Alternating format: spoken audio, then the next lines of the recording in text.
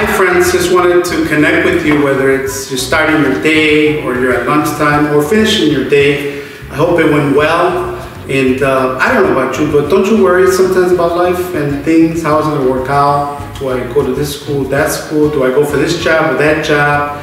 And I think we all do it, and I think it's part of being human, but I think it's when worriness takes over where it becomes an issue, not only with us, but also with God.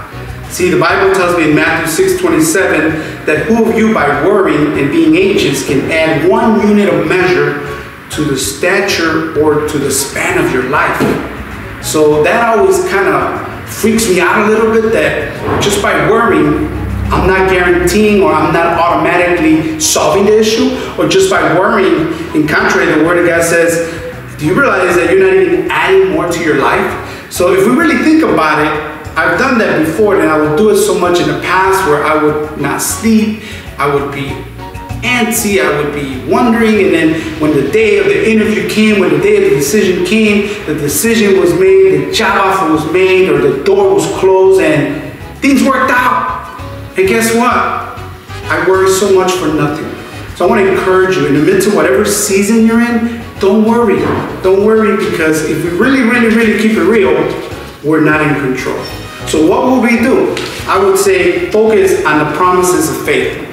So if we focus on the promises of faith, as Isaiah 26:3 which says, is if you will guard and keep in perfect peace him whose mind is steadfast because he trusts in you. So if we keep our trust in him, he's going to grant us that peace that we're going to need to go forward. So press on, bring the decision, bring the situation to God, and don't worry about it. Just go about life. And if you have a person that is a worry bug and always thinking what if, said, you know what, I'm not going to worry about it, because my God tells me that by worrying, I'm not adding more to my life. On the contrary, my God says if I trust in him, he's going to give me this peace that I really want. So let me pray with you. God, we thank you because you're mighty, you're powerful. Thank you because you're doing amazing things, even when we don't see it, even when we don't feel it, you're working, God. Give us that peace, that steadfast peace that your word says, and allow us not to worry, but to trust you. Thank you. Have an amazing day.